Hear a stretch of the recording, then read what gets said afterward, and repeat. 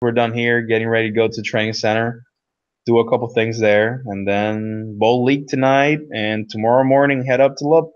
How Yeah, is tomorrow. the Kegel Training Center? Do you like going there every day? I love it. I love it. It's dude. It is. It's like a candy store for little kids. Like it's Why? amazing. Like it just has so many tools and so many knowledgeable people that can help you maximize your talent. It's just you have you have three guys in there that, at least the ones that I work with, you have three guys that are in there that they all have so many they have they have different pieces of knowledge, and when you combine all three of them, there is nothing you cannot fix. There's nothing that you can get better at with their help. They have the one of the best guys in the industry to for when it comes to like layouts and ball dynamics, and and like knowing what to do with bowling balls to in order to accomplish XYZ. Like they have one of the best guys on that, one of the best guys when it comes to fitting a hand, having the right pitches, be comfortable, your hand being comfortable on the ball. And then you have the lanes themselves.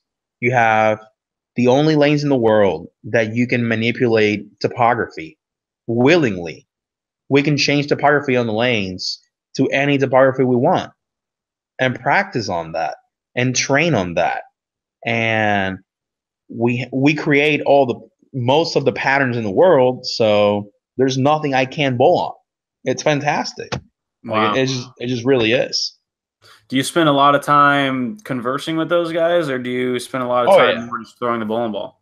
No, I spend way more time working with them than I do throwing bowling balls.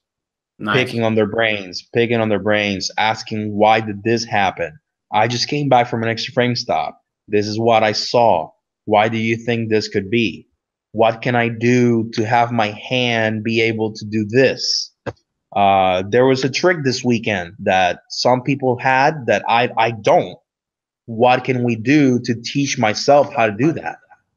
Like just layout conversations, release conversations, mentality to win conversations. Like Who are the three guys? You have Dell, you have Randy. you have Dell, Randy Stoughton, and Ruben Jergosian. I've never met Ruben. Ruben, well, he is very well known in the international scene.